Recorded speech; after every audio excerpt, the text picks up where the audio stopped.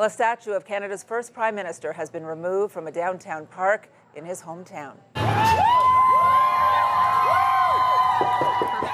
Cheers from a crowd of dozens as crews removed the statue of Sir John A. Macdonald from City Park in Kingston this morning.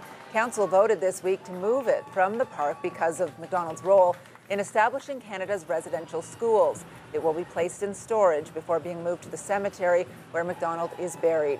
CTV's Kimberly Johnson has more now from Kingston. Kimberly.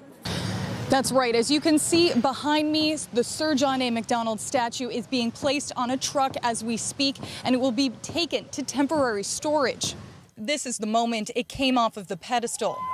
The process took a few hours, starting at about 6 o'clock this morning. It's not easy to remove a gigantic statue, with dozens of people arriving here to see its removal from the start.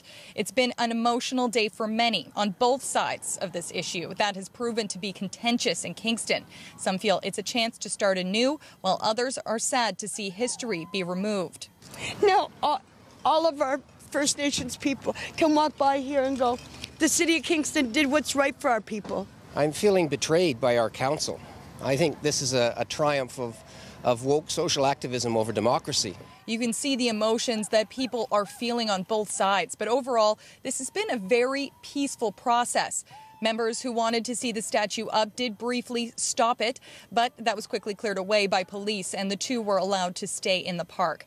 Like I said, the statue will go into temporary storage next, and the city hopes to eventually move it to his gravesite, which sits just north of here, in the coming weeks and months. Kimberly Johnson, CTV News, Kingston.